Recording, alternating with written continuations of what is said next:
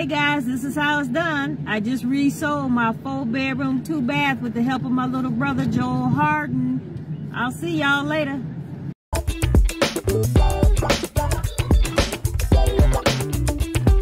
And I finally sold my 4-bedroom, 2-bath on yesterday. That's the one I spent $3,000 on. I had a lot of roadblocks with this home, but the journey was uphill, but I'm glad the journey is over.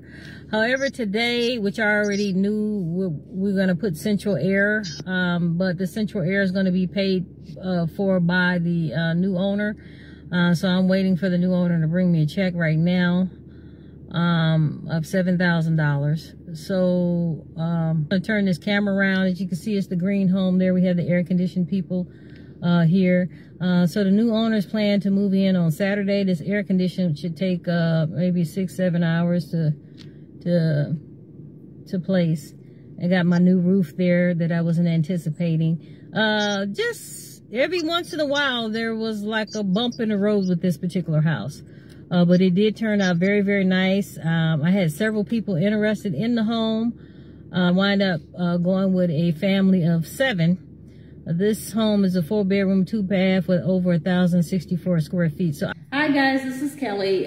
Just letting you know what's going on. Some of you might know that I had to repossess a home today. It was an experience. I'm not upset about it by no means. This home was a 4-bedroom, 2-bath, and all I could do is pray for my tenants and hope everything turns out well. I'm not going to get into all of the details.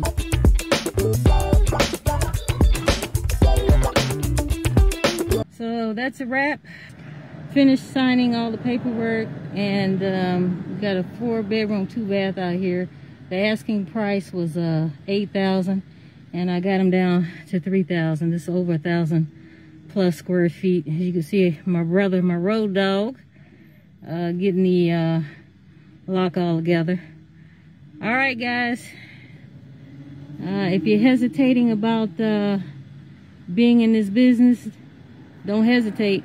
The money is here. But I guess they're going through a divorce, and I just let them out of their contract. The whole situation, the whole scenario was pretty bad. They pretty much left my home in the shape that I gave it to them.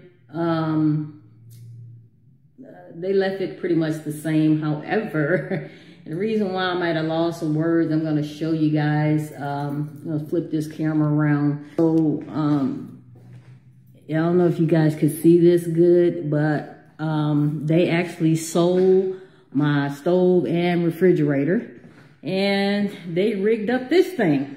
And as you can see, they don't even have an oven. And the cabinetry, they took that out and put it over here for some reason. So they were in here for about 4 months. They did leave me some ceiling fans, a little bit on the low side. I mean, I'm only 5'4", so I mean, they're new ceiling fans. So it's just a little touch-up paint and stuff that I have to do, but this baby is definitely back on the market. This is a 4-bedroom, 2-bath. And what I'm going to do with the stove and refrigerator, I'm probably going to take this out. I haven't made up my mind yet. I'm probably going to take this stove out, and I'm just going to wait for a new buyer, and I'll see if the new buyer wants to put in their own stove and refrigerator. And if not, then I will go ahead and purchase another one. The sad part about this whole ordeal is they were under the impression that they should get their deposit back. Shut up. And they actually called the state on me. I wasn't worried about it, and I pretty much talked to the state, and I told them they weren't renting this home. They were actually purchasing this mobile home. And so after about a whole day, the state finally realized that they were in the wrong, and I really didn't have to let them out of their contract, but I did. I was gracious enough to do that. I mean, I'm blessed you know, what can I do? I got my mobile home back, 4-bedroom, 2-bath. That's not gonna last very long. And I feel like I'm blessed, and I hope that they continue on being blessed. I mean, they had a serious family tragedy that I'm not gonna even talk about here on this platform. It's very sad. That's the reason why I let them out of their contract. But it is what it is. This is gonna go fast. I'm not even concerned about all that.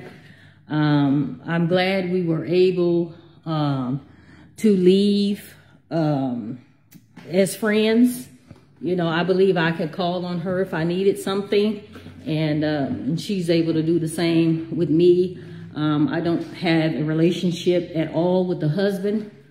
I don't want to tell anybody's husband, but that guy was a piece of work, and I'm hoping that she strays away from him. So the house is pretty much, there's just a couple of little minor areas, but it's going to be a win-win situation. You know, I'll probably be out of maybe $300 at the most once I do a little touch-up paint here and there, and figure out what I'm going to do with this little gas contraption. And I'm sure I'm going to have to get somebody licensed to deal with this gas, that's for sure. Hey guys, this is how it's done. I just resold my 4-bedroom, 2-bath with the help of my little brother, Joel Harden. I'll see y'all later.